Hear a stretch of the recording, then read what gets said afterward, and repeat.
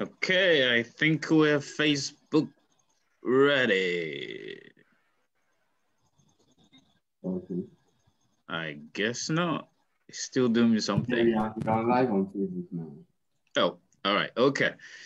So, good evening, good morning, good afternoon, um, good whatever time of the day it is for you.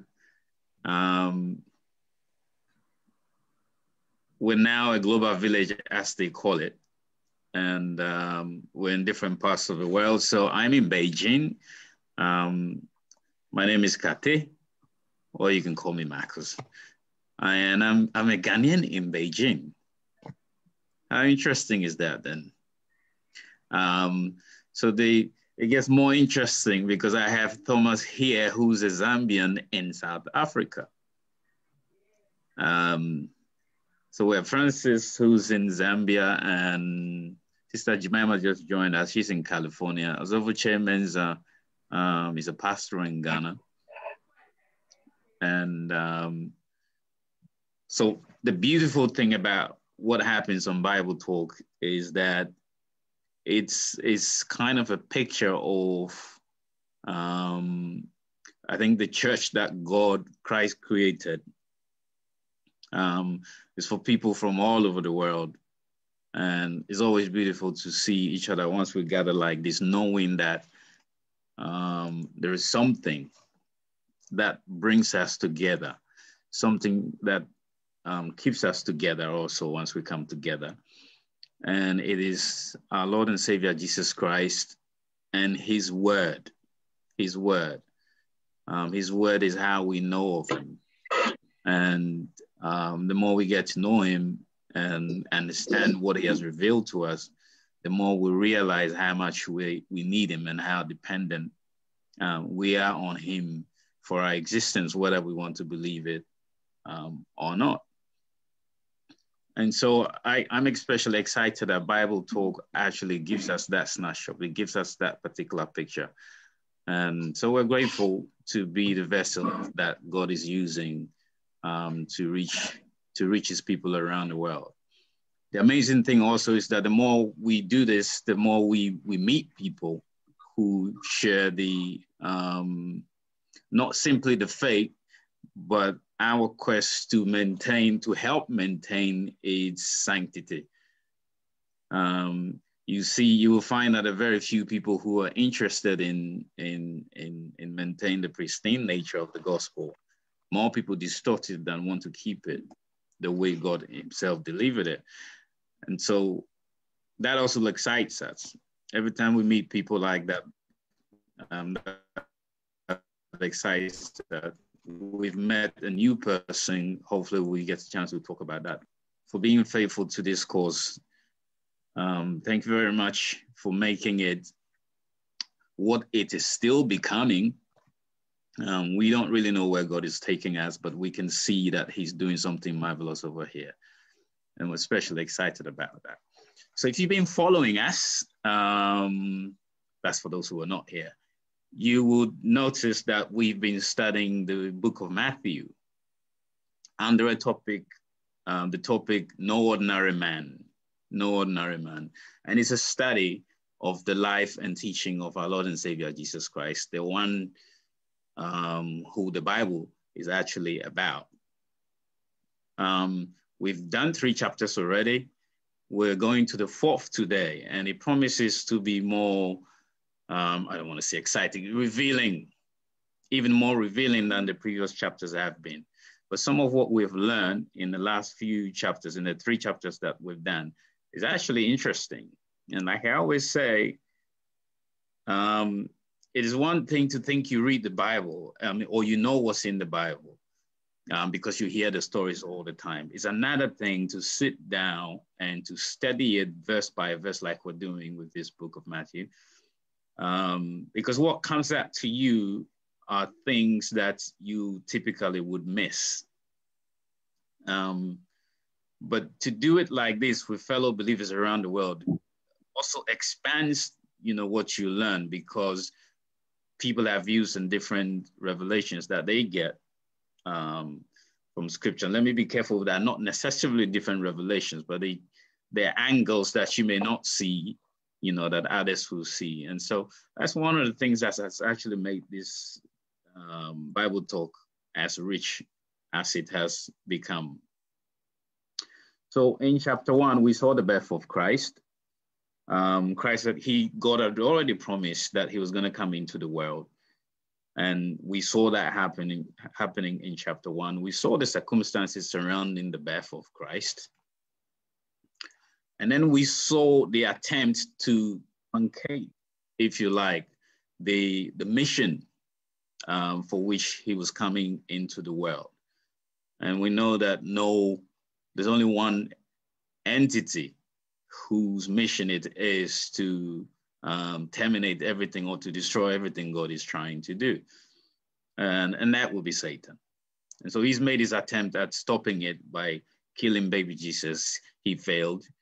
If you're a believer, then you already know that if there's anything that we can be sure of is Satan's failure.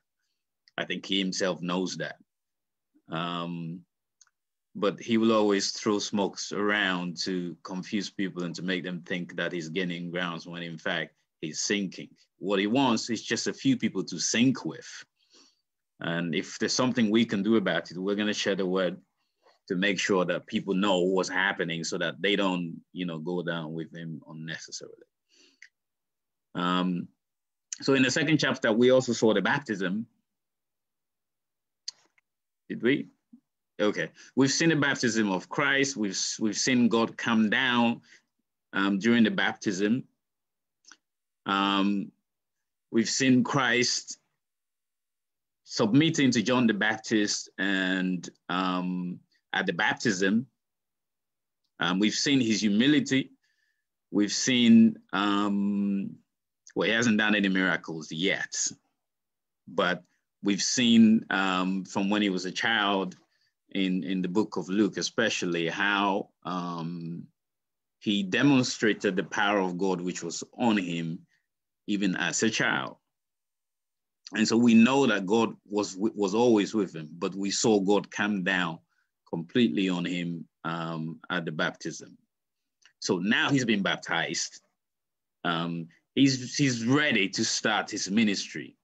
And in chapter 4, we're going to see how his life begins to unfold after that baptism. It has a lot of drama and holds a lot of very valuable lessons for us as followers of Christ. And it's my prayer that as we go through this particular chapter, our eyes will be opened, our ears will be open, our hearts will be open to absorb what God is trying to communicate to us in this particular chapter. So without wasting much time, I will ask my sister Joy here to read for us chapter 4 of the book of Matthew. Joy, are you with us? I am. Hello. Excellent. Okay, so would you please do us the honors? Okay. Matthew chapter 4, the temptation of Jesus. Then Jesus was led up by the Spirit into the wilderness to be tempted by the devil. And after he had fasted 40 days and 40 nights, he then became hungry. And the tempter came and said to him, "If you are the Son of God, command that these stones become bread." But he answered and said, "It is written, man shall not live on bread alone, but on every word that proceeds out of the mouth of God." Then the devil took him into the holy city and had him stand on the pinnacle of the temple and said to him, "If you are the Son of God, throw yourself down, for it is written, he will command his angels concerning you, and on their hands they will bear you up, so that you will not strike your foot against a stone." Jesus said to him, On the other hand, it is written, you shall not put the Lord your God to the test. Again, the devil took him to a very high mountain and showed him all the kingdoms of the world and their glory. And he said to him, all these things I will give you if you fall down and worship me. And Jesus said to him, go, Satan, for it is written, you shall worship the Lord your God and serve him only. Then the devil left him, and behold, angels came and began to minister to him. Jesus begins his ministry. Now, when Jesus heard that John had been taken into custody, he withdrew into Galilee, and leaving Nazareth, he came and settled in Capernaum, which is by the sea in the region of Zebulun and Naphtali. This was to fulfill what was written through Isaiah the prophet, the land of Zebulun and the land of Naphtali by the way of the sea beyond the Jordan, Galilee of the Gentiles. The people who were sitting in darkness saw a great light, and those who were sitting in the land and shadow of death, upon them a light dawned. From that time, Jesus began to preach and say, repent, for the kingdom of heaven is at hand. The first disciples. Now, as Jesus was walking by the Sea of Galilee, he saw two brothers, Simon, who was called Peter, and Andrew, his brother, casting a net into the sea, for they were fishermen. And he said to them, follow me, and I will make you fishers of men. Immediately, they left their nets and followed him. Going from there, he saw two other brothers, James, the son of Zebedee, and John, his brother, in the boat with Zebedee, their father, mending their nets. And he called them. Immediately, they left the boat and their father and followed him. Verse 23, ministry in Galilee. Jesus was going throughout all Galilee, teaching in their synagogues and proclaiming the gospel of the kingdom and healing every kind of disease and every kind of sickness among the people.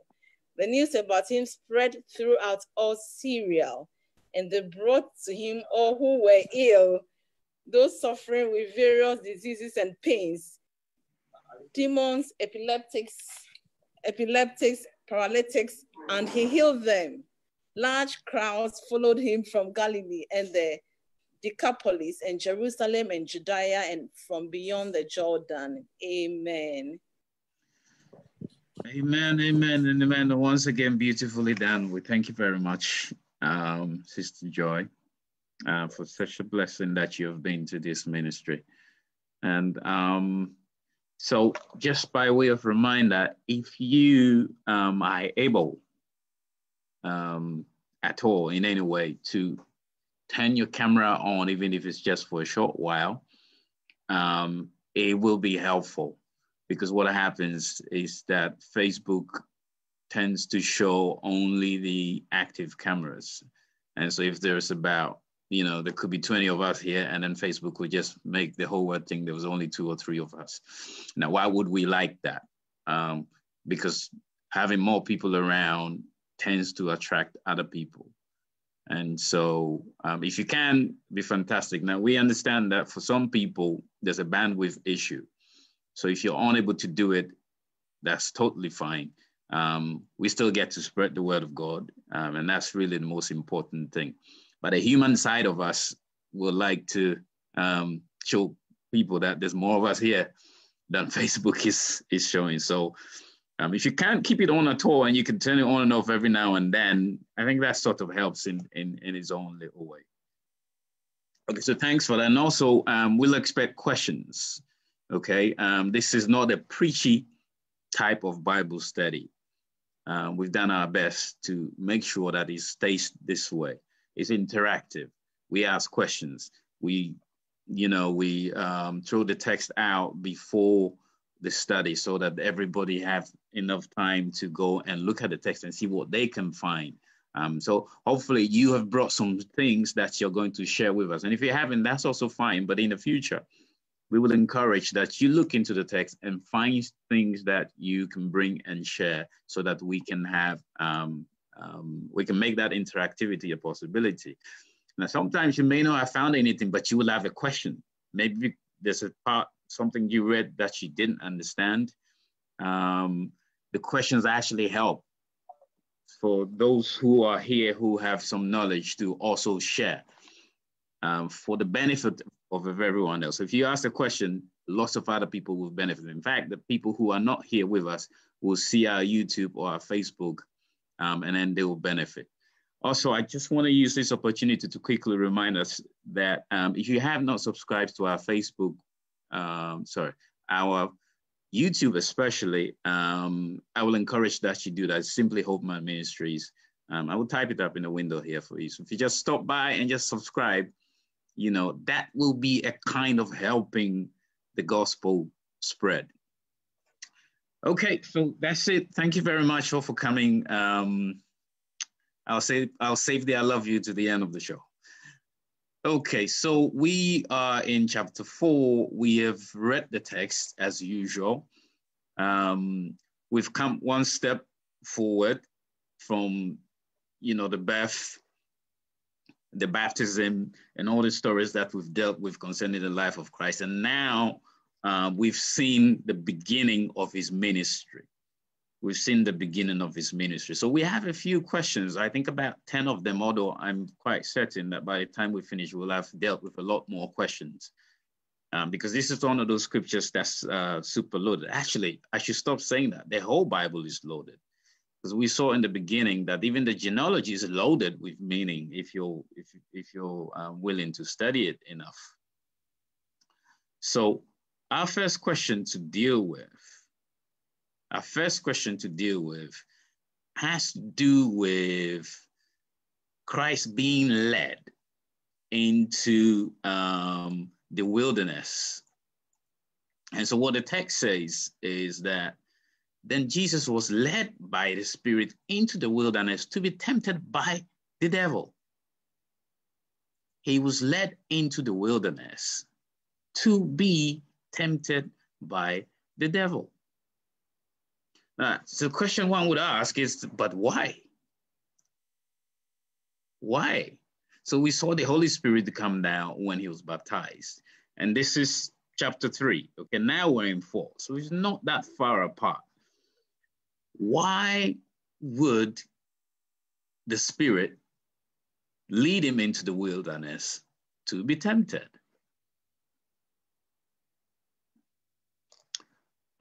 So I know we've all been doing some research. Brother Thomas was indicating to me about how much scripture he's got ready to be read today. So I'm hoping he'll have a lot to say on the subject.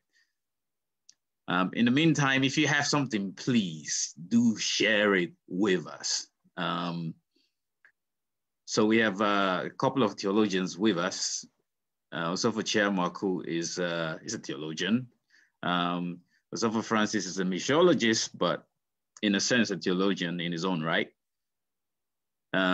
Sister Jemima there is in the deliverance ministry and has spent an incredible amount of time in the Bible. So we do have resource people in the house. Brother Thomas himself is a very deep reader of the Bible.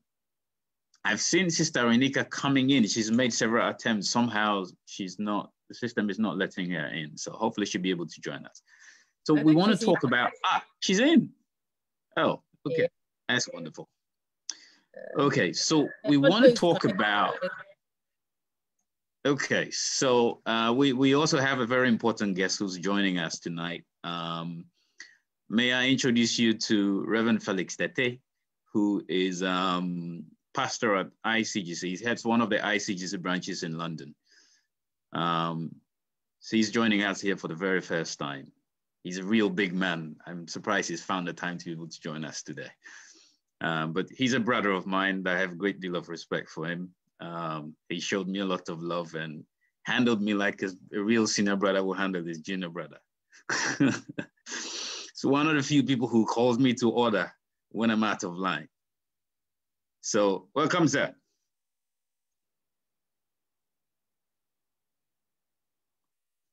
Welcome to Bible Talk.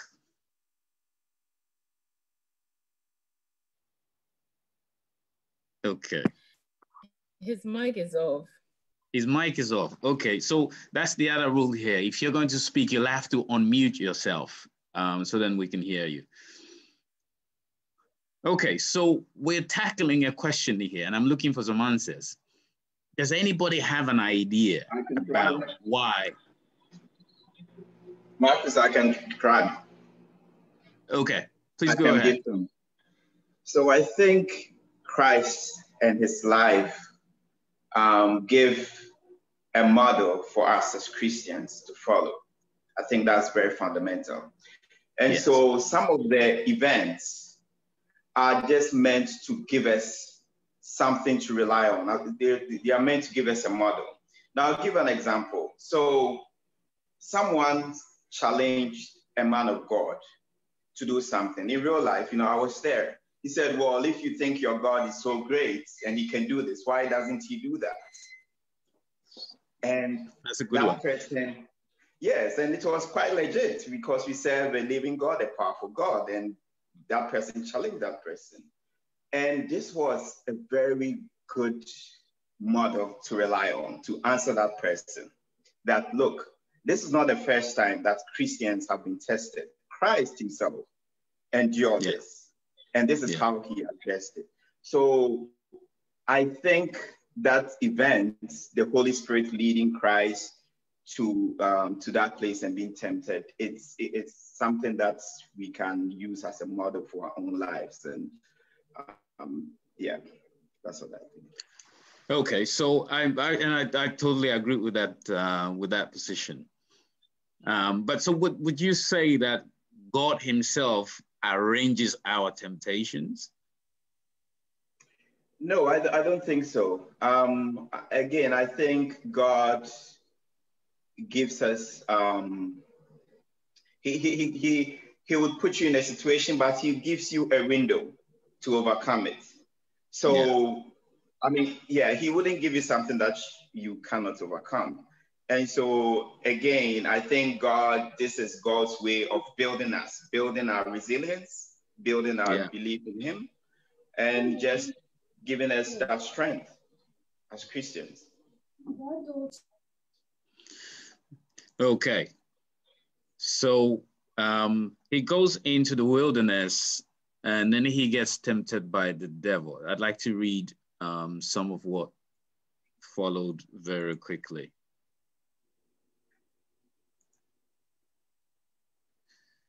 Okay. And after he had fasted 40 days and 40 nights, he then became hungry. And the tempter came and said to him, if you are the Son of God, command that these stones become bread. But he answered and said, it is written, man shall not live on bread alone, but on every word that proceeds out of the mouth of God. Okay, so I think that's the temptation that Brother Prince has just spoken on. Well, for the first one, we know that there was 3 of them actually. But what does the text actually mean? What can we deduce from the text? Man shall not live by bread alone. This is the response that Christ gave. So sorry, I had to let somebody in. The temptation was that if he thought, or if he was sure that he was the Son of God, then he was to turn the stones around him into bread to eat. Why? Because he'd been fasting for 40 days and 40 nights. And if you fasted before, I think most of us here can barely manage 3 days. And so 40 days, so ICGC, I know they do about 40 days every once a year or something like that. So they're probably very good at this thing. But 40 days of fasting, 40 days and 40 nights, no food, probably no water as well, takes you to a place where nothing matters in your existence beyond food. And I'm speaking from experience. Not that I've been able to reach 40 days myself, but even 1 week would get you there. So can you imagine the 40 days? So Christ was at a point where Nothing else should matter to him but food. So, Chairman, I see your hand is up. Okay, so what I wanted to say was that first, something about the invitation that was sent out. I realized that either you or Joy, it was the second time, it said something like the second time that Satan shows up to towards the plans of God. And I just wanted to say that that wasn't actually the second time. Throughout the Bible, there are countless times when he had inspired other people to do it. But perhaps maybe when you say physically, then we could accept that. Then also when we are reading this text, this one area where we have to remind ourselves that the chapter divisions and verses divisions in the Bible are man-made. So it's not as if chapter 3 ends, then chapter 4 is read in isolation. So when you read chapter 3 and chapter 4 in together as it's supposed to be, then you realize that chapter 3 ends with God publicly affirming Jesus Christ as his son. So now Satan now gets the chance and he's going to question him. If you are truly the son of God, then this is what you should be doing. So we see something that is, and which is even very prevalent in our days. Like I think, was it Prince also made mention of his experience that anytime people would always want to redefine what Christianity should be to us. People would always redefine what the Christian life should be about for us. But then Matthew captures here what the spirit-controlled life is supposed to be like. So when we talk about the spirit-controlled life, that's the Holy Spirit descended upon Jesus. And the first thing that we see is he being tempted by Satan. So right here, we see something which goes against the theology of some people to suggest that once a person is of God, then nothing evil comes close to that person. They're free of everything. Yeah. Matthew here is saying that can definitely not be right. All right. So I think you can continue. I was distracted. That's how come I'm not coming in with that. Okay. So that's I think that's a useful contribution. And let me emphasize that. The point you made about the separation of the text with numbers and chapters, if you like, and how it is a man-made thing. They're supposed to guide us and help us find information more easily. So the original versions of the Bible didn't have those numbers. So and I think sometimes, and it also probably helps with the distortion of text, because people then are able to go and lift something out of context and then use it to make a point that they want to make. But if you read the larger story completely, you see that, I mean, there's a story that's actually being told, and it has a certain direction. You cannot change the direction. So I think that's a very important point to make, so that we're reminded every time we're reading this text that the numbers really mean very little.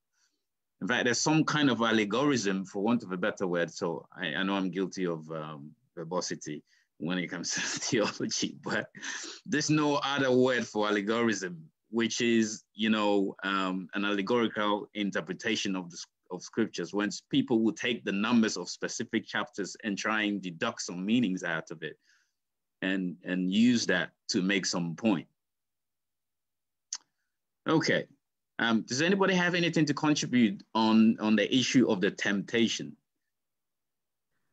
Oh, yes. I do have something to contribute on the part of temptation. Looking at the scripture in 1 Corinthians chapter 10, verse 13, where it says, "No temptation has overtaken you except what is common to mankind. And God is faithful. He will not let you be tempted beyond what you can bear. But when you are tempted, He will also provide a way out so that you can endure it." When I looked at this scripture and looked at the temptation of Christ, the temptations that Christ passed through were not the common ones that mankind goes through. So when we see the scripture telling us to say, "Such which are common unto mankind," this was different, far, far different from the common temptation of mankind. Firstly, when you look at the fact that Christ had the authority and the power, to turn a stone into bread, which you and I cannot do today. You see, so the devil can't even bother to say, hey, can you turn this into this? He knows already your faith has beaten you down. So basically, these were not just common temptations unto man, because Christ had the authority and he could definitely do all those things that the devil's testing him. So when I look at the temptation in this passage, I don't compare them to the temptations we go through, because, you know, with greater authority, even the temptation will be greater. So you'll find out to say, when you look at certain temptations, like just bow down to me, worship me, then I'll give you everything. I'll give you the whole world. In our today's world, you find out to say people can even follow the treasures of the world without even being tempted. You know, they're able to sacrifice just for them to have a better, you know, better position or something. So basically, when I look at these temptations, you know, it is a temptation to show us that no matter where we might be, or the, you know, ability or the blessings that the Lord might ever put on us, we should always find a way to overcome the temptations that come. Because we are human, and mostly we are tempted with such things that are common unto man. I think this should really be an encouragement that we should always do our best to overcome temptation. So basically, I think that's what I would say before we go to the fasting part. Brilliant. Brilliant. So I'm going to well, so we have talked about the fasting, haven't I? And we've gone to the first temptation. So I'm going to read the rest of them. But before I go on, Sister Renika has given us a definition. So let me just read what she wrote. Temptation can be translated to testing, likened to our wilderness experience. Sister Renika, do you want to explain that a little bit, as briefly as possible, so we can dig in more? We still have a lot of text to deal with.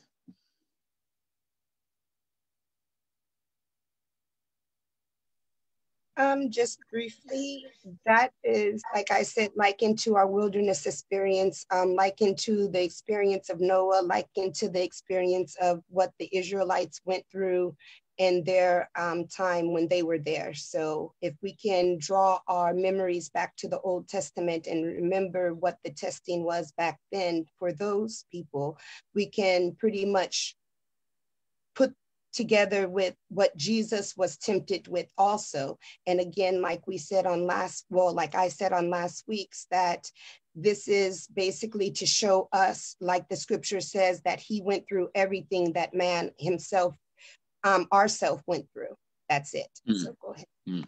Okay, so that's a good one. So what you have succeeded in doing is to draw parallels between these other temptations, the wilderness experiences that we've seen with what I call the patriarchs in the Old Testament, and Christ's own wilderness experience. I think, look, would you say that every Christian has a wilderness experience of a sort? Is that a real thing? Can we say that confidently, that every Christian have had a wilderness experience? Yes, those experiences help us to grow in God and get more closer to him. Okay. Does anyone else agree to this? Have we all had a wilderness experience of a sort?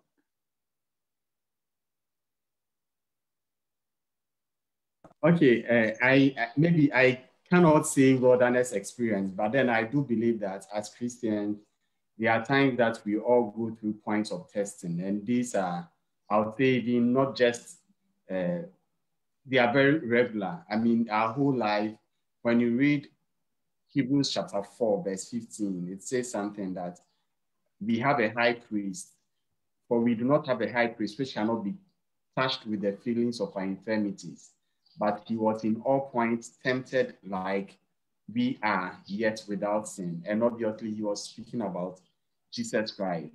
So then it's an admission that as Christians, yes, there are times that we would be buffeted by Satan. There would be points where we'll be tempted in ways like Jesus Christ was tempted. And there's maybe a place where I would want to differ from where Thomas, from what Thomas said. Yes, it's possible we may not be asked to turn stone into bread, but then when you look at all these points of the temptation and you see that it was exactly the same model of temptation that Eve went through.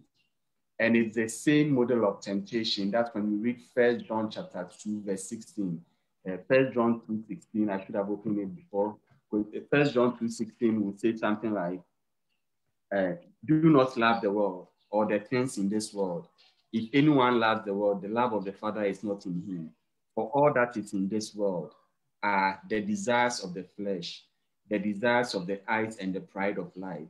It's not from the Father, but it's from the world. So we see that in almost every temptation, we are going to see a pattern like this. It's either something which is going to tempt us to satisfy our flesh. It's something which will be glorious to our eyes, desirable to our eyes, or it's something which is going to make us boastful in this life.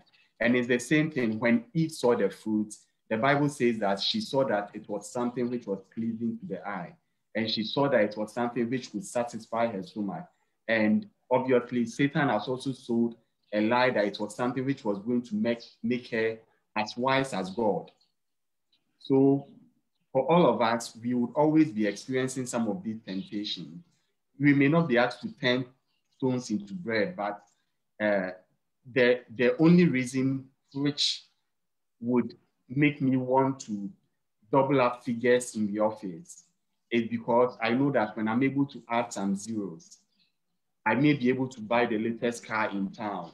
And then I'm going to get certain respect amongst my colleagues. Yeah, so in that case, I am appealing to the pride of life that is in me. The only reason why I would lust after someone's wife is because I want to satisfy her upon my own passions, upon my flesh. So every temptation would have something hinging on that. So I believe that when we go and we pick each one of these temptations, we can examine where Jesus excelled and where God expects that when we also tempted in a similar regard, we should excel. Thank you. Okay, so that's very comprehensive. Okay, so I'm going to exhaust this whole text about temptation so that we can finish it up properly and move on from there.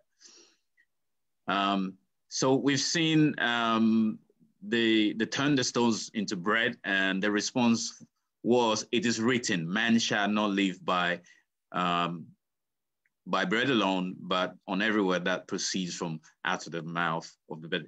This obviously assumes that there's a text that exists somewhere that actually says this. So we see that Christ is using scripture to respond to this temptation that was before him. Then the devil took him into the holy city and had him stand on the pinnacle of the temple and said to him, "If you are the Son of God, throw yourself down, for it is written, he will command his angels concerning you.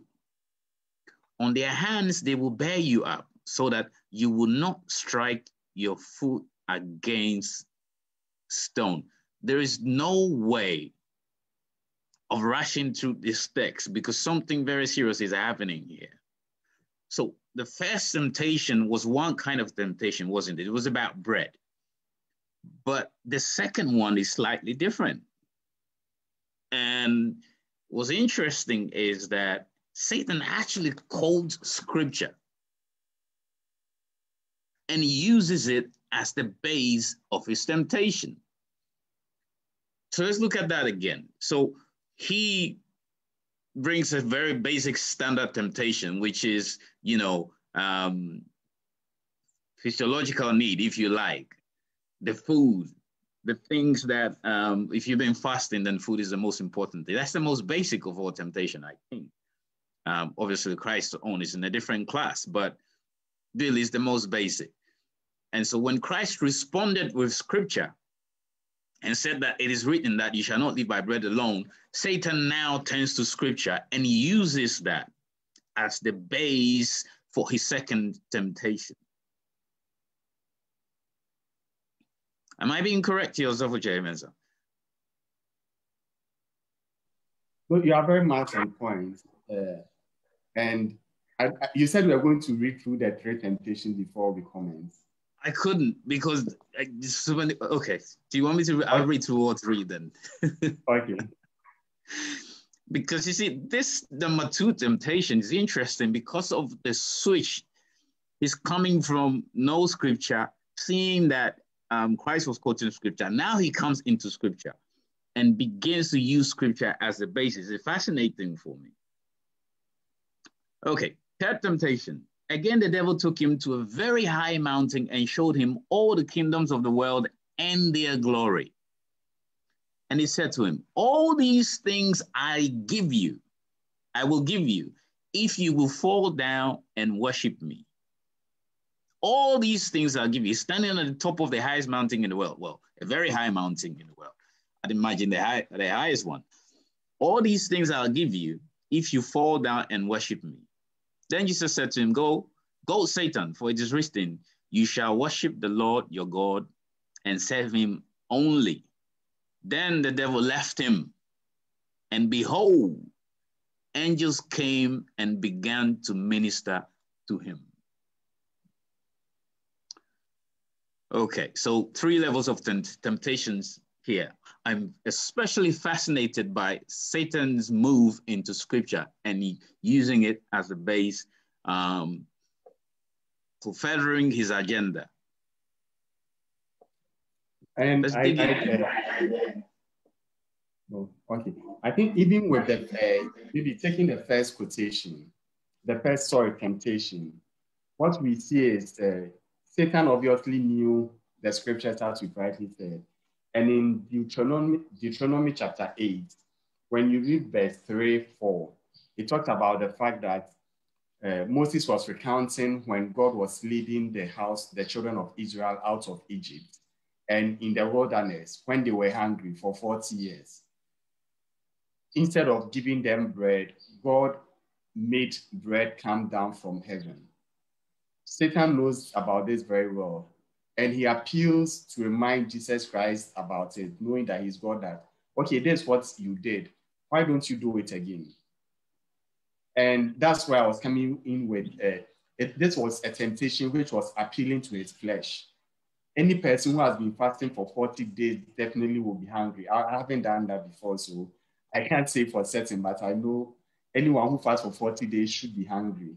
So once you appeal to the flesh, to the stomach, that make bread. And this was something which Satan knew was very easy for Jesus to have done. So he appealed to him. Then in the second temptation, what we see is he quoting Psalm 91, I think 11 and 12, where he has said that, for I will not let your foot hit the stone. And Satan is quoting this. Yet he put a twist on it, just like he did to Eve.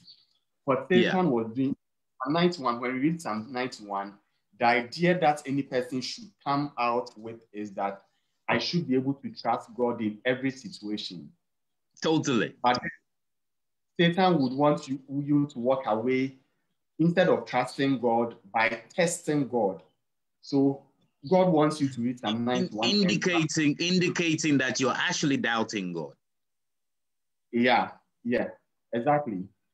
And I think there is a phrase in there where it says, I can't reach my Bible now, it will distract me. But then it's very similar to his temptation of Eve, where he tries to put a spin on what God has said. Did God really say? Are you sure God really said this? And if you are someone who is not too certain of what God has said, then it's easy for you to doubt whether God actually said that. So for these first two temptations, that's how they come about. Then for the third temptation, just worship me, I'll give you everything, appealing to his eyes. All these beautiful kingdoms, all these glorious kingdoms, you shall have them. That's the reason why you came. I can give them to you. Yet he reminds him that when God was giving the commandments, the primary one amongst them, he said, I'm the Lord God who brought you out of the house of Israel. You shall have no other God before me. So here, what Jesus is doing is that we don't worship any God, any other God. Then we also don't worship any man. I mean, God is not supposed to be rivaled in the hearts of any believer. If anything, any person, anything, any other God gets the position of God, then you usurp the authority of God over your own life. Thank you. Okay, so I mean, this is we may need to stress on this particular thing a little because of, I mean, the bearing it has on what is happening today. Because it seems that Satan has not changed his method, and his methods, he really doesn't have that many different methods. Like somebody says, he's not a very creative individual. He has the same old method. So in Genesis chapter 3, that's it. He did the same thing, okay? And that's what led to the fall. It's like what he did with Eve was to get her to begin to doubt what God had said, okay? If he can get you to doubt what God had said, then obviously you now become vulnerable and easy to redirect. And that's really what led to the fall of man, the estrangement of man, which made the coming of Christ a necessity in the first place. And it seems that he's doing it again with Christ. So let's remember this, though, that Christ is regarded in a certain context as the second Adam. Adam was the first Adam. Christ is the second Adam. It is through the first Adam that we fell, and the second Adam is the one who restores us back into that relationship that the first Adam originally had. So Christ was fixing the Adam failure, and that temptation, that word twisting, and I'm emphasizing on the twisting of the scripture specifically for a reason. It is the twisting of the scripture that led Eve, okay, to cause to, well, let's leave Eve out of it, because we understand by headship that Adam really was the one who was responsible, because he really should have known better and he should have solved the situation. He's the one with the authority, not Eve. But it was a twisting of the scripture. Satan sowing doubt, capitalizing on that doubt that he created to redirect God's children in a different direction. For me, this is what's happening in the church today. Well, not all of the church, but a lot of the church is doing that today. And if we don't understand, like, we really need to understand the dynamics of this particular situation and the method by which Satan actually gets his victims. Because we see him now doing the same thing with Christ. So first he comes, he does his usual, and then he digs into scripture and he says, well, you know, the Bible said so and so. And if you don't understand scripture enough, then obviously he takes you out of context. He gets you to believe something that's in fact the opposite of what it really is. And then before you know it, you're on a downward spiral. And that's the most common thing. Somebody was saying the other day on Facebook that it is not the lies that we need to be worried about. It is the near truth, the ones that sound like truth, the one with a bit of truth in it, and loaded with lies that we should be concerned about. And Satan shows once again that this is the method that he uses. So to be informed be informed on this particular thing is to be a regular reader of the Bible, be a master of the Bible enough to see him when he's coming. Sorry, I failed to recognize my brother Parker, who's, you know, taking some time off work to come and join us. Thank you for doing that. Every edition of the Bible Talk. Brother Daniel is here. Like I mentioned before, Reverend Tete is also with us today. Okay, so temptation number 3, you've dealt with Sophie Mensa, but isn't that also important to kind of belabor a little bit? Is that the usual? Is that what he was looking for ultimately? If you will bow down and worship me, is that the same idea that threw him out of heaven in the first place and forced him to leave his original estate Isn't that what he's been looking for? Is that his final objective, to get man to worship him? I mean, in order to get man to worship him, he has to estrange man from God. So as long as man was connected to the vine, he's not going to wither and die and become Satan's personal property so he can do what he likes with it. A piece of wood is more difficult to burn when it's on the tree. When it falls off the tree, it catches fire rather quickly.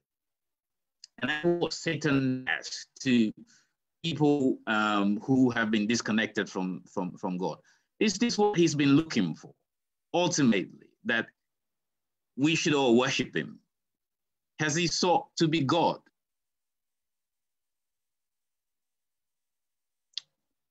It's a question, people. Around temptation number 3. Is that where he was headed from when he began his temptation agenda? Ultimately, to get Christ to bow down to him and worship him.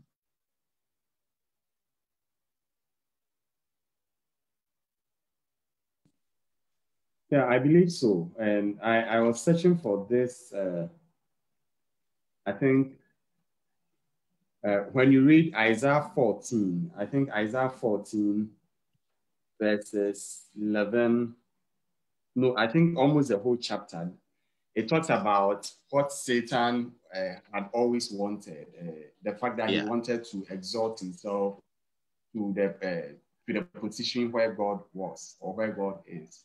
And it's never changed. And I think Satan's tricks are such that he never changes them. You ask whether is it that he's not smart? I think he's smart. Once it has never failed, then there is no need changing the strategy. He does because this, it works. Yeah, it works. So people would always fall for it. And we know how the human being, the heart which is not submissive to God, how that heart is always the appeal. It's pulled toward power, so that once you give people the chance to dominate other people, to have power, because power comes with almost everything. It comes with money. It comes with status, everything. So that's also a definite tool that Satan uses to pull people. And as to how come he thought Christ would have fallen for this, I can't tell. But then I do believe that when Satan wants to tempt us also in this time, he does tempt us with power. And in our circles now, there are some things that, because you wouldn't know who it is, it's difficult to share them. But then we know that in our circles now, even in the religious terrain, everything is about power. It's about building a certain power which is able to even control government. I could mention names about some religious empires now which are seeking to control government. And I'm not talking about Rome. I'm talking about people who seem to have come from the Protestant Reformation. So it's something that we will need to watch out for. Anytime we are tempted, we will need to ask ourselves these questions. Which aspect of my life is this appealing to? Is this something which is appealing to my flesh? Is this something which is appealing to my eyes because they are beautiful? Or is it something which is appealing to the pride of life, so that I know that when I get this thing, it's going to improve my status in life, or make others see me in a different regard? We would always have to examine ourselves on those grounds. Yeah. So I guess the ultimate thing there is pride, isn't it? I mean, regardless of how you think about it, the things you want, all the wealth that you want to have, really is to put you in a certain position in comparison with other human beings, so that you can be that person, the one that everyone looks up to, sort of. And this is also one of the things. In fact, if it's not one of the things, the thing that he doesn't like at all, it's pride. Yeah, and this is what actually fuels the teachings on prosperity. Yeah. On the prosperity gospel, so-called. This is what fuels it. there are some things that, yeah, okay, sorry, go on. Yeah, I know that we had a conversation on your program about prosperity, or the prosperity gospel, if you like, recently. And are there any parallels we can draw? Is there something here that informs us on why that particular gospel, beyond, you know, the fact that it doesn't engender salvation, that some of these point us to the reasons why it is wrong? Okay, so okay, I thought Thomas was coming to speak. Oh. All right, Brother Thomas, go ahead, please. I didn't raise my hand though, so you can keep on. I saw you moving, so I thought you were just okay. Sorry. No, actually, I was just connecting my charger. Thank you. Okay. So when you consider the prosperity gospel, one thing that it always appeals to, obviously, is the fact that, like the word of faith movement, a man has the potential to be whatever he wants to be. So that whatever you want to be, you can be. Whatever you want to get, you can get. And I believe that whenever a man is set on that plane, then it's very dangerous. It's something which is very dangerous. It's anti what God expects of us. It's anti what God has made a Christian to be. And it's something which is against the teachings of Christ. As we go through the book of Luke, I'm sure we are going to see the reasons why a person's mind should not be fixated so much on making and amassing wealth.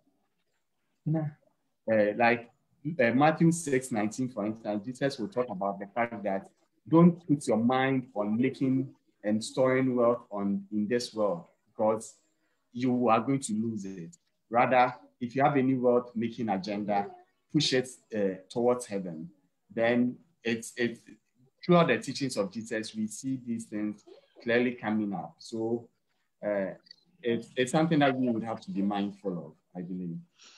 Okay, now, can anybody chance an explanation to, or let's say conjecture, what could have happened if Christ had fallen for these temptations? So Chairman is holding his head. I really love that question, and it causes a lot.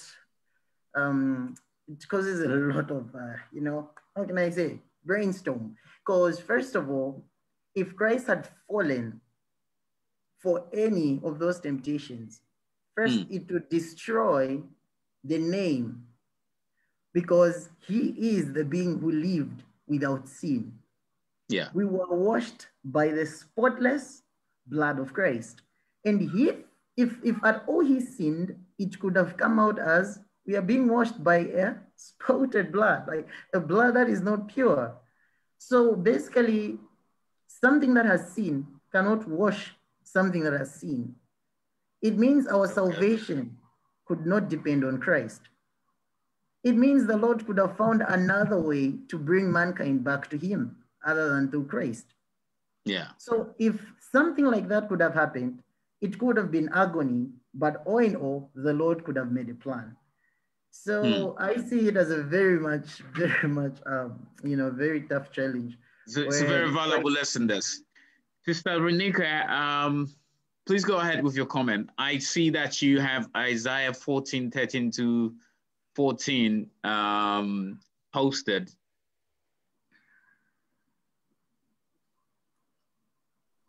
I was commenting and adding to what the brother was saying. He mentioned that the whole chapter of Isaiah, and I was just taking out the key scriptures from that chapter, and it's verses 13 and 14, and it reads as follows, if you want to hear. Hello? Go ahead. Okay, so 13. Go ahead. It says, for you have said in your heart, I will ascend into heaven. I will exalt my throne above the stars of God. I will also sit on the mount of the congregation on the farthest sides of the earth. I will ascend above the heights of the clouds. I will be like the Most High. That's 13 Okay. and 14. That.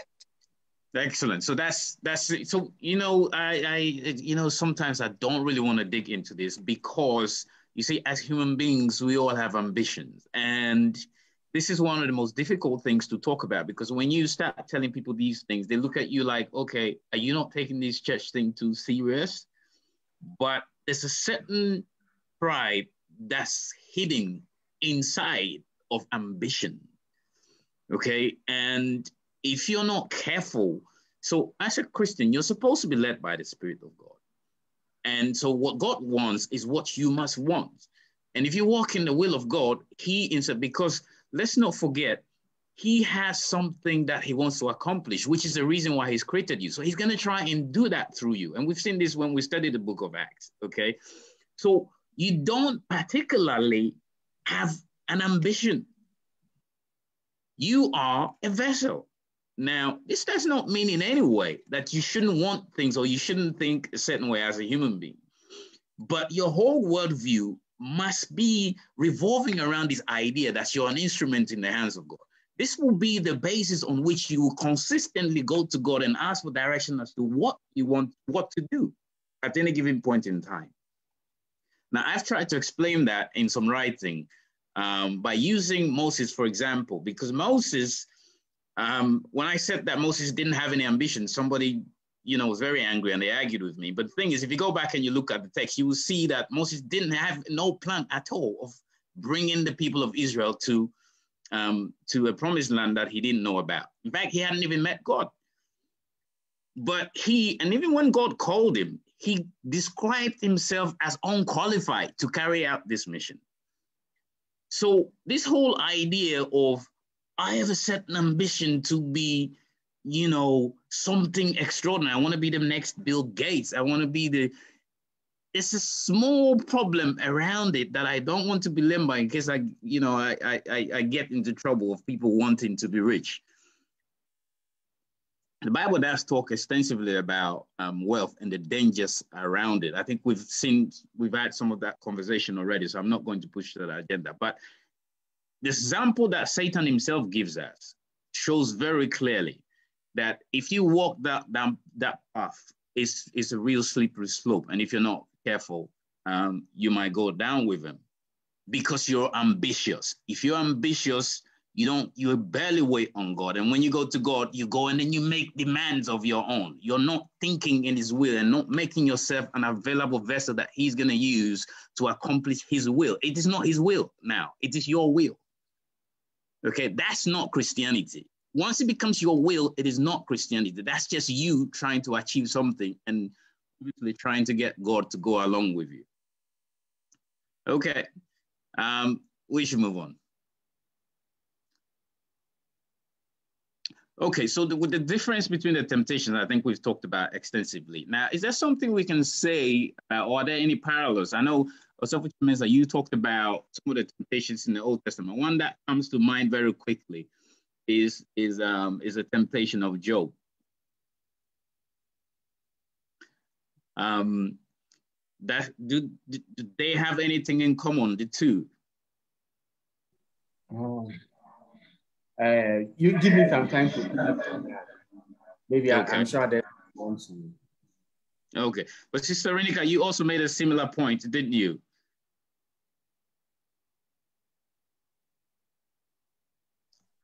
About yes. temptation in the Old Testament. Yes, and the testings of the Noah and the wilderness. Yeah. And there's several testings that we can basically reflect on how we are to stand on God's word. I also agreed with you when you said about Moses. Also, Abraham was a person that basically was led. I believe he was the one that was tested the most in the Old Testament by the devil. The enemy was coming to Father, presenting him, petitioning him. Hey, do this with Abraham. He loves his son. Hey, do this with Abraham. He loves his wife. You know what I'm saying? So it was a constant testing to show the devil, that I'm saying that Abraham, hey, this one is faithful to me. The same way with Job. Hey, this one is faithful. Even though they had some shakings in between, but like I said, when we are presented with that test, our response is the most important thing. It's not literally the test, because tests are going to come, but it is our response to how we react to that test. And we are to stand on the word of God wholeheartedly, because the enemy is coming, as in the Old Testament says, the enemy will come to testify the word of God against us. So if you are preaching that no weapon formed against me shall prosper, and then the enemy will come and form a weapon right in front of your face just to see how you're going to react to that test. And people usually run. I'm not telling any joke. I've seen people stand in church and say, hey, no weapon formed against me shall prosper. And then the bill comes for $1,000. You see what I'm saying? And they're like, oh, I'm fasting and I prayed and I tithed. Father, why is this coming upon me? Stand on the word of God. Isn't it? The tithe doesn't really solve the problem. I'm not laughing at the people, but I'm laughing at the situation, because like I said, the enemy is going to come and test that word against us to how strong can you stand on the word, as he did with Jesus. He testified the word against him. And it was for Jesus to use the stronger sense of the word, the truth. And that's why it says the truth will set you free. Because if you know the truth of God's word, the enemy cannot come and snatch that word, as the parable says, when it is on the rocky ground, when it has just been planted. You know, the enemy cannot easily snatch it. So that is just my contribution to that. It's a wonderful one. Can we go to Joseph? Oh, yes. Yes. Him being thrown in the pit. Yep. And then, you know, and the many testings. Daniel. Oh my, like I said, we can go through all the people in the Old Testament and they will show us some form of testing that God gave them, that they were able to literally stand on the word, even especially when it came to the fasting and worshiping and bowing down to that idol, you know, and then Nebuchadnezzar saying, I'm going to turn up the fire 7 times, I believe it says. And then who ended up getting hurt? Amen. It was the enemy. Yes. Yeah. Yeah. So that I guess, brothers and sisters, this establishes for us that if you're a bearer, okay, of God's mission, so I'm using the word mission for a reason. If you're a bearer of God's mission, you are going to have to deal with the devil's temptation, because his agenda is to make sure that you don't do what God has sent you to do. And when we say God has sent you, that's literally all Christians. He has made all human beings for his own purposes. It's like he wants to do things through all human beings. And some of us have rebelled and therefore cannot be available, are not available to be used. But once you become available, you make yourself available for him to be used, then there is something on your hands that you must accomplish for God, and the devil will not want it to happen. And so he's going to come at you. Many do fall, and you fall. And this is not to say that we are perfect in any way. I think Reverend Tete wants to say something. I shouldn't hold him. Myself, Chairman, let me go to Reverend Tete, as he hasn't spoken tonight. He's a senior man of God, and then I'll come to you. Reverend, well, yes.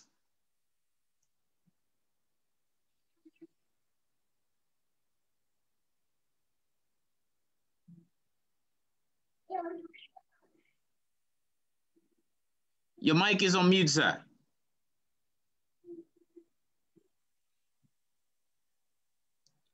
He may have to connect to computer audio. Okay. Connecting to audio, I see that's happening. Okay, so for Chairman, please go ahead with your point, and then if he's able to connect, he can make his point. I think my point was from where you just landed, and I wanted to go on about the fact that, yes, it's possible that there are times that we may feel in some of these temptations. And when you read the book of Hebrews, especially Hebrews chapter 11, we see a long list of God's faithful servants. And yet you pick any one of them and you see that these are people who at one point or the other would have failed in a certain regard.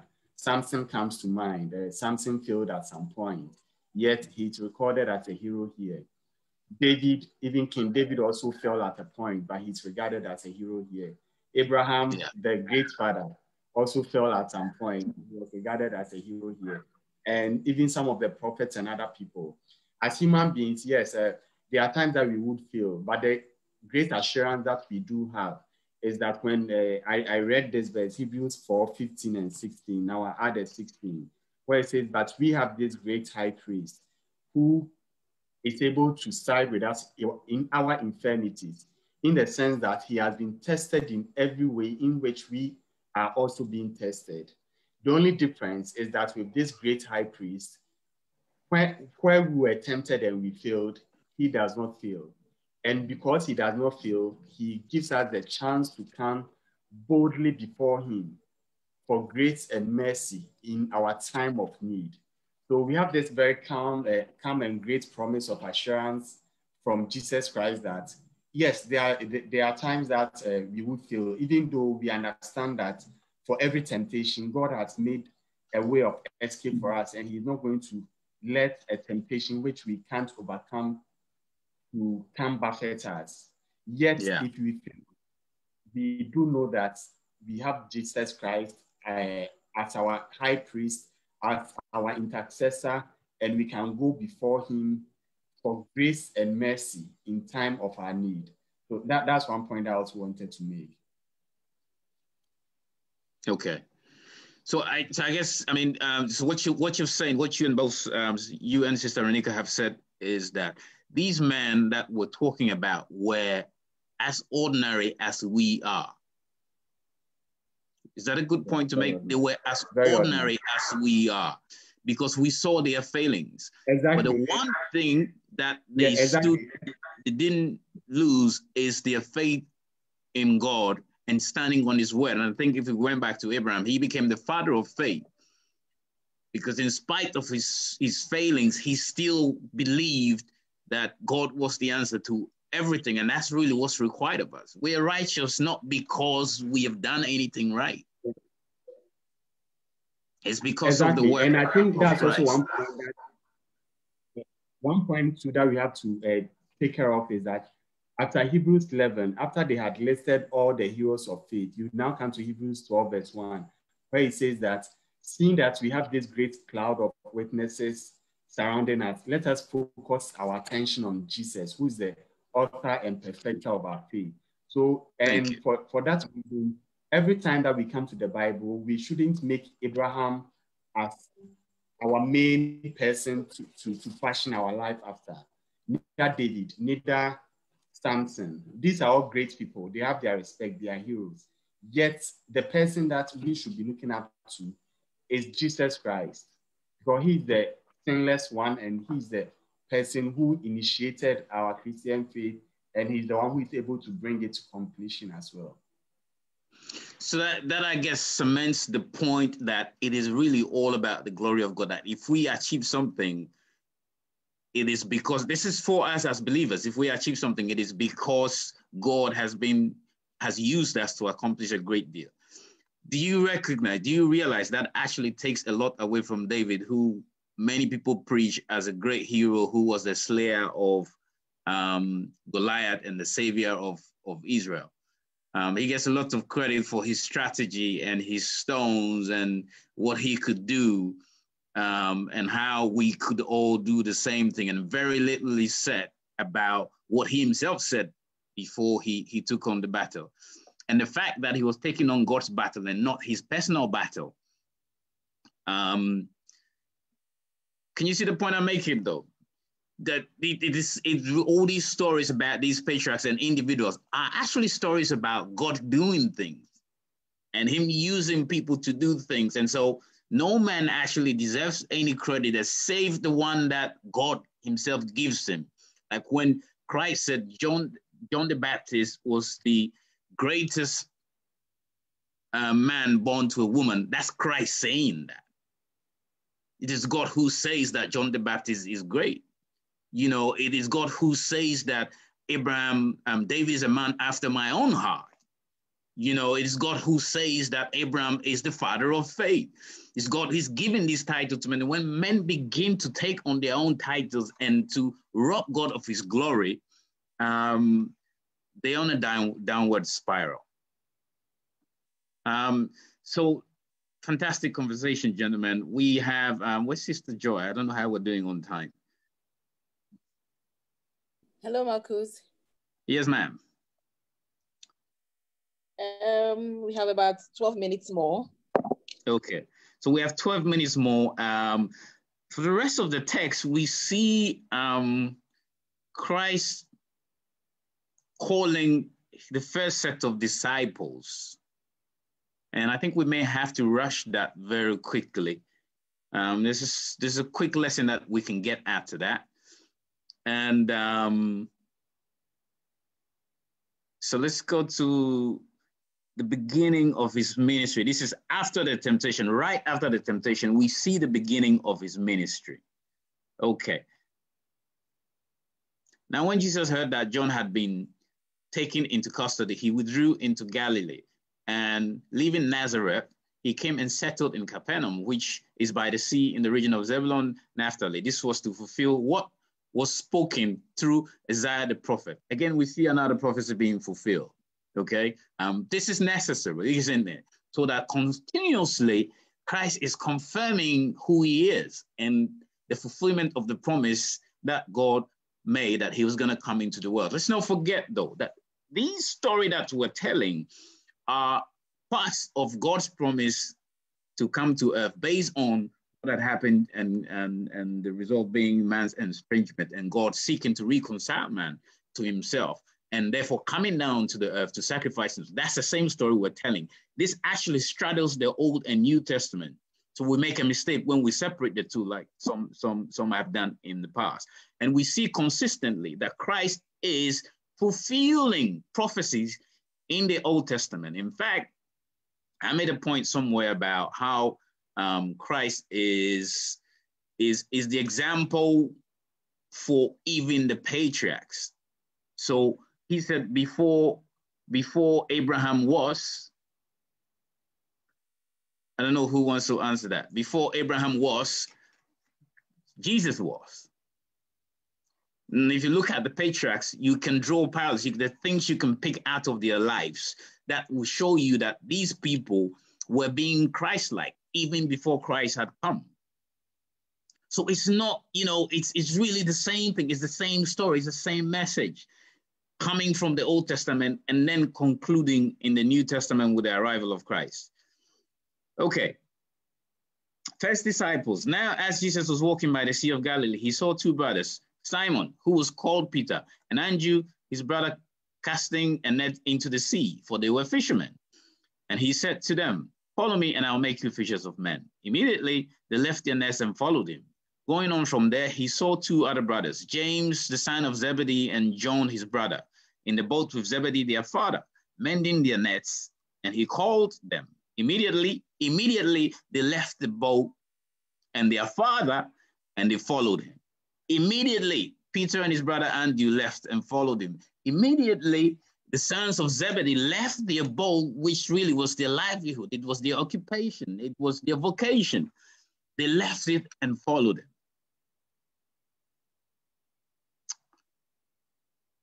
Anybody want to speak on that? We're slowly running out of time. Real quickly, the other Gospels speak about where this was not the first time that Jesus had met them. So if we read in the other Gospels, for example, John 35, and I believe also in Luke 5:3, it speaks that. So they had seen the works of him. Yeah.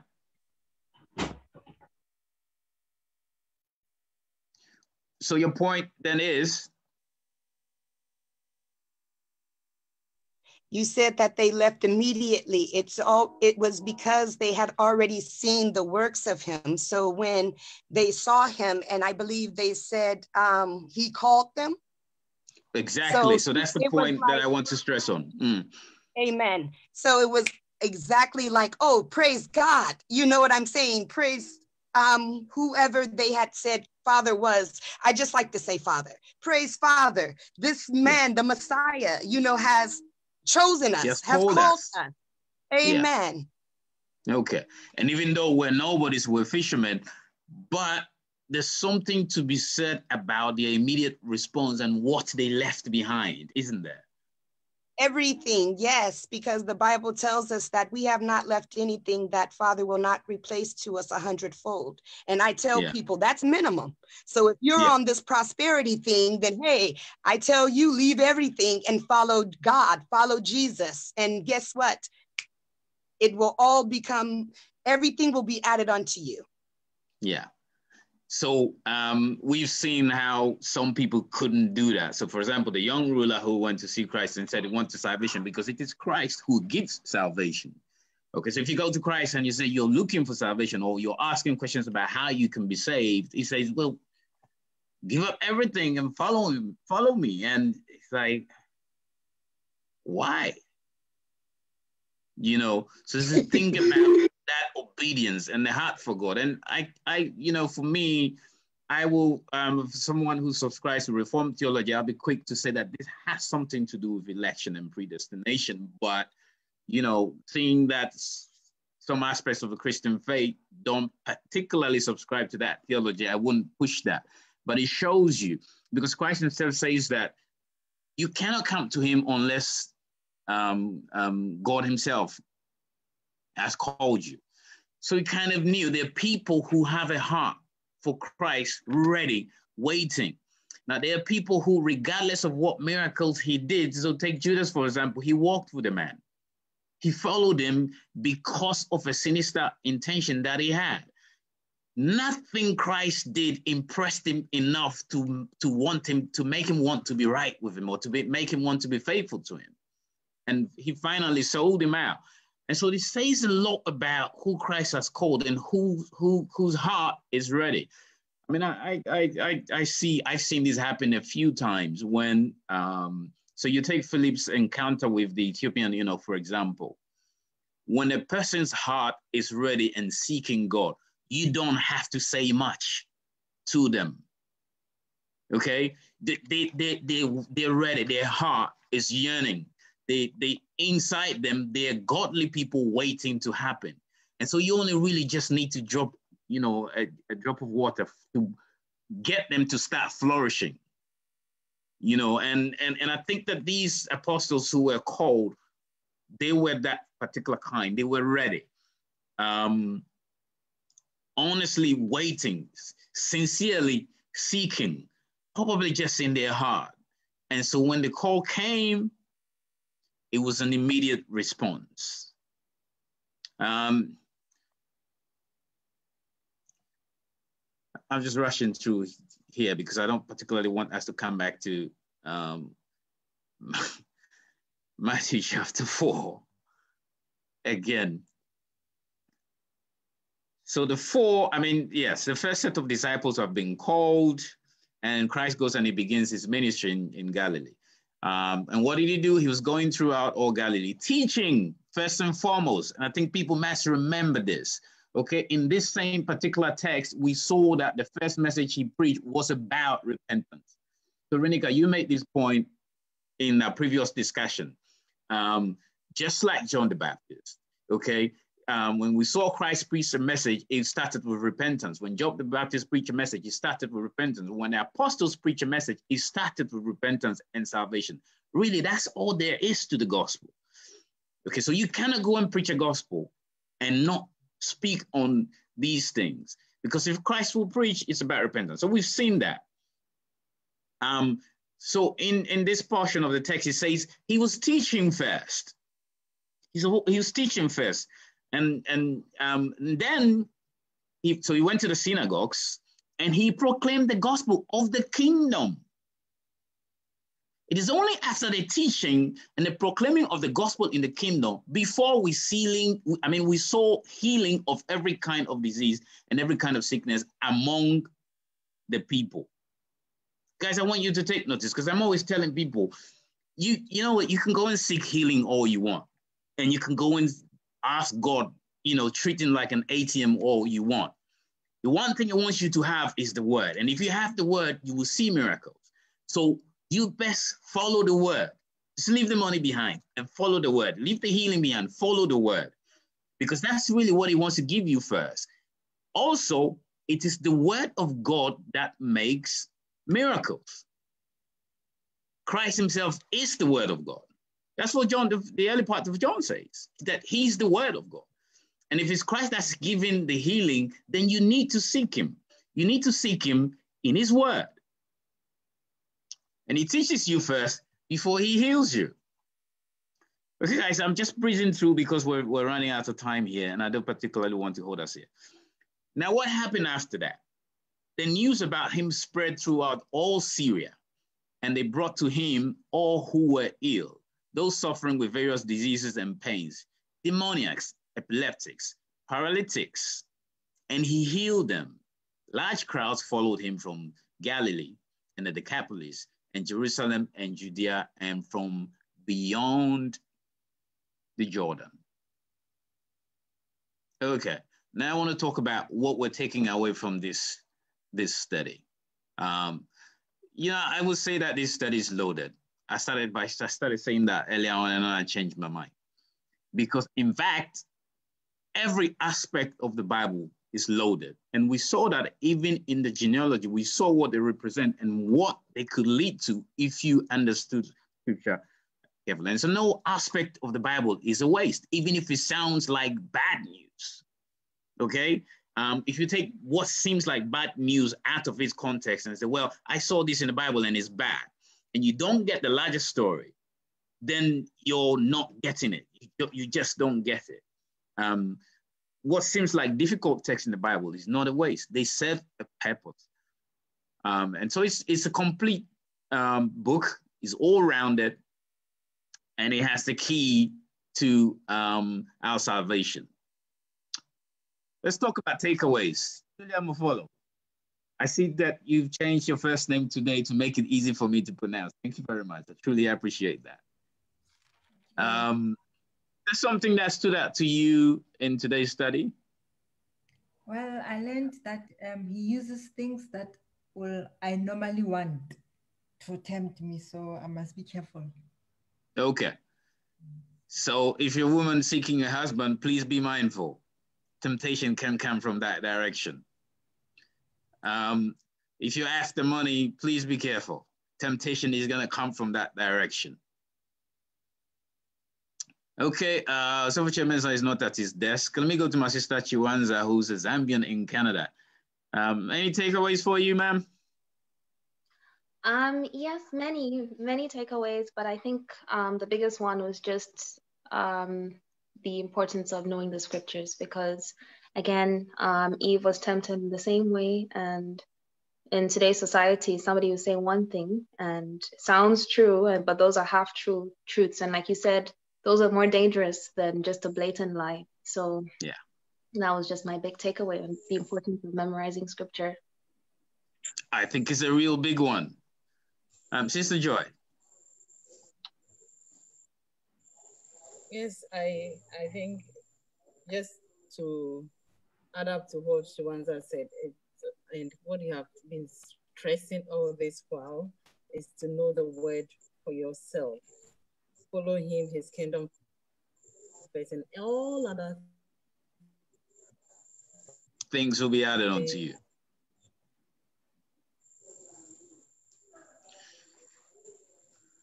Okay.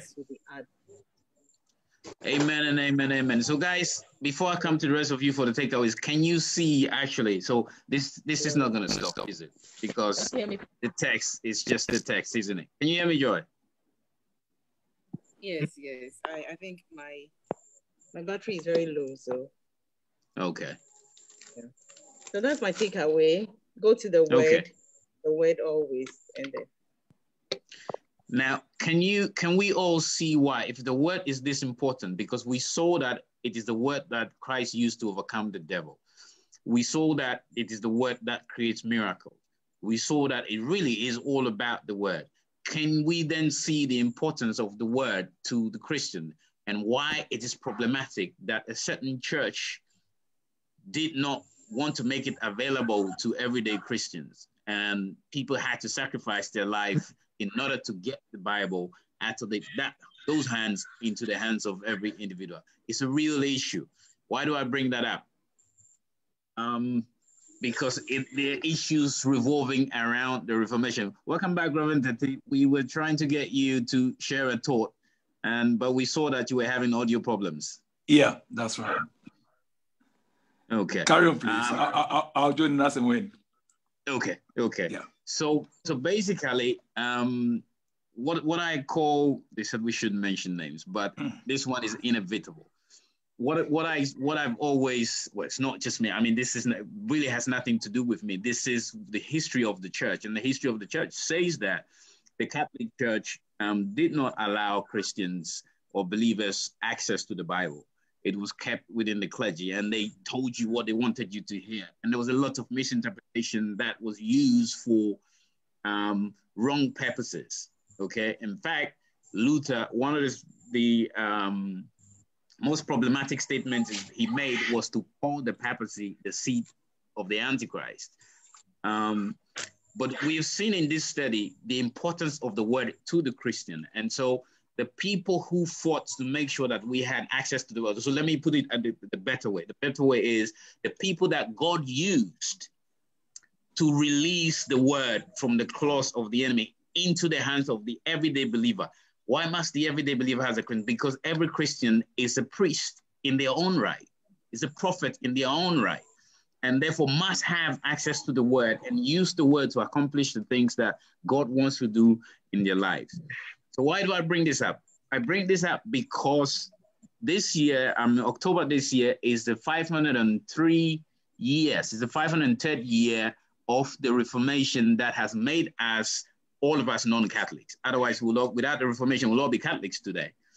And the news there is not good. So we are commemorating this Reformation that was, I can say Martin Luther was the pivotal figure, but when we actually get to study the Reformation during our ERR conference this October, which is on the 26th, I think we'll see that there were many other people who started working towards this particular agenda, or I should say the better way. God was using other people. There was John Huss, there was the Waldensians, there was a host of other people who were fighting for this cause and fighting for the restoration of the gospel as it was in the early church and in the book of Acts. If you've been here long enough, we've studied the early part of the book of Acts, so you saw how the church came into being and what the church was like. In an article that I'm going to publish recently, I've made a point about Justin Martyr's description of the church in the early days and what church was like. It was nothing like what the Roman Catholic was doing. You saw clearly that the Mass, the Roman Catholic Mass, was a pagan rite that was used to color what was church, because the description we had of the church service was nothing like the Mass that the Catholic was showing us. There were no idols, there was no candles, there was no costumes, there was no altars of any kind, okay? Just people gathering together and basically worshiping God, reading scripture, singing some songs, and then, sharing as they are led. So I'm using this opportunity to invite all of us on the 26th of October, EAR, this month's edition of EAR is about the commemoration of the Reformation. We think that's important. It's very important because for most Christians, the lack of understanding of the Reformation is responsible for their being misled. They don't know where the church came from. They don't know what has happened with the church. They don't know how they became non-Catholic. They don't understand any of it. They don't even know how they're different from Catholics. To retell that story is to bring people to this understanding and to point them to places where they could research in order to understand their Christianity properly and be, better Christians. I think that's the reason God brings some of us together, so that what we do can enlighten other people so that their walk with God will be strengthened. That's why we have pastors in this group. That's why we have theologians in this group. That's why you are here, because your contribution helps to push that particular agenda. That's not ours. This is God's agenda. All we do is to make ourselves available vessels that he can use to carry out this mission. So you've been invited. I will encourage you to invite someone. We'd like to make it quite a significant event so that we can reach more people with that information. We'll share something. I'm going to publish 2 or 3 articles before then, and I'm going to be sharing them on our WhatsApp platform and on my Facebook page so that you can at least get some glimpse of it. But on the day, we'll be making presentations on different aspects of the Reformation and how it has influenced the formation of the church today. Anybody else want to share a takeaway? Reverend, please give us a small takeaway, your takeaway from our study today.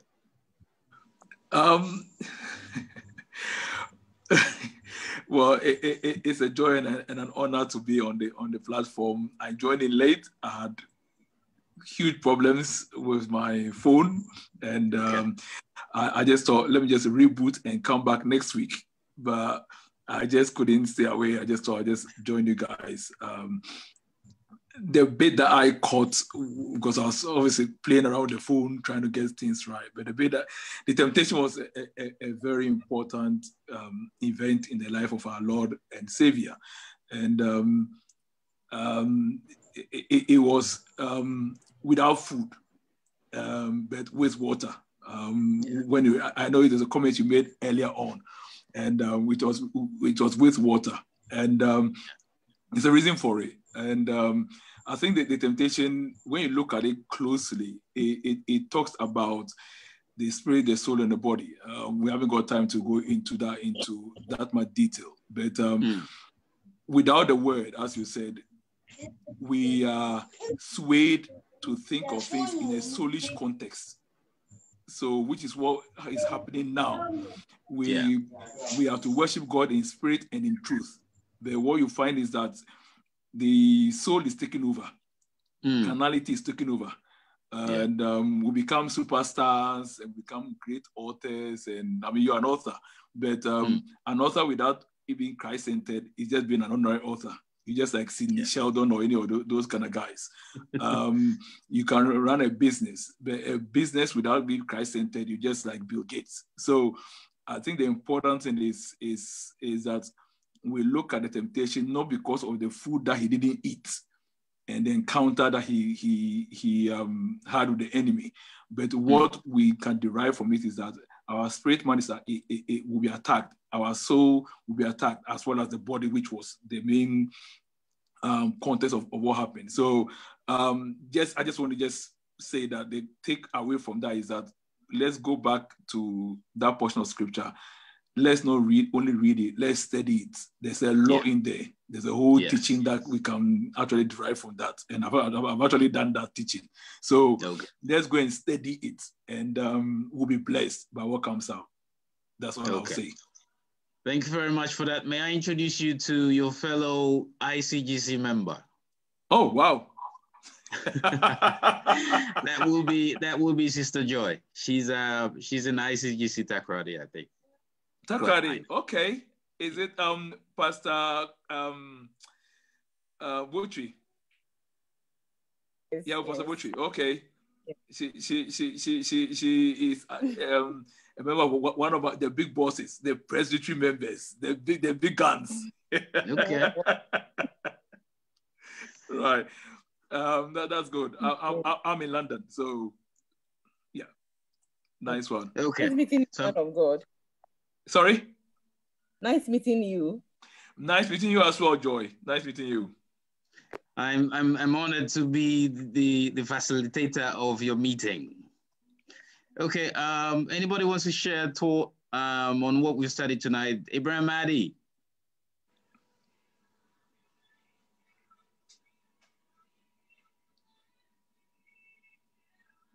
Ibrahim, are you there?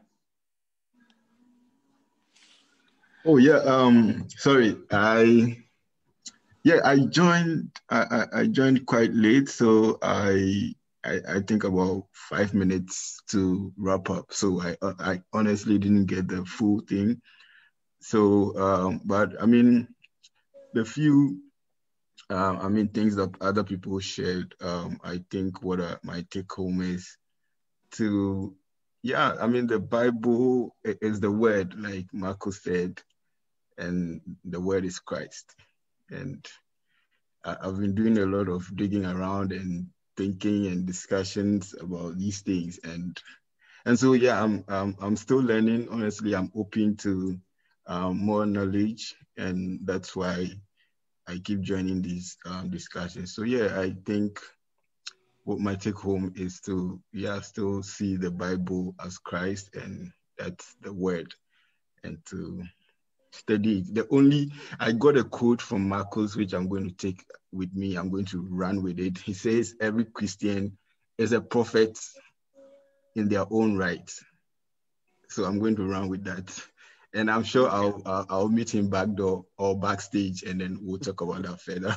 Right. So thank you. All right. So that's a good one. So for Daniel, I see you're there. You haven't said anything today. Okay. So we've passed our time. So I'm gonna ask someone to pray us out. Don't leave yet. We usually like to hang out and socialize after the event, so then we can carry on the conversations in other ways. So does anybody want to pray for us? And then I will close the Facebook bit, and then we can do our usual. Okay, so this house is full of people of God. Yeah, let us pray. Since it has been long since I contributed. That's you. Nice to see you. So I usually come in when there's no power here, and the time you're finishing, that's when power comes back. So this is when it has come back. God must heal Africa immediately. This power problem must go away. Oh, I'm telling you, we need Pentecostal prayers here. Very heavily. Okay, pray for us, brother. All right, let's pray. Our Father God, we are grateful for this wonderful Bible study we are able to have. Father, thank you for everyone you enabled to join us this time. Father, we pray that the things that we have heard, the things that we have seen in your word, that Lord, may you give us the grace to put them into practice, oh God. May you help us not just to be hearers, but also to be doers of your word. Father, we pray that may this word bear much fruits in our lives, oh God. Father, we pray that you may shape us into the people you want us to be, oh God. Each time we come to listen to your word. Father, we pray that you may help us to be people who bring glory and honor to your name. Father, now, even as we dismiss from this meeting and do other things, and even for some of us who remain here, we pray that may your presence continue to be with us. May you continue protecting us. May you continue, oh God, watching over our lives, oh God.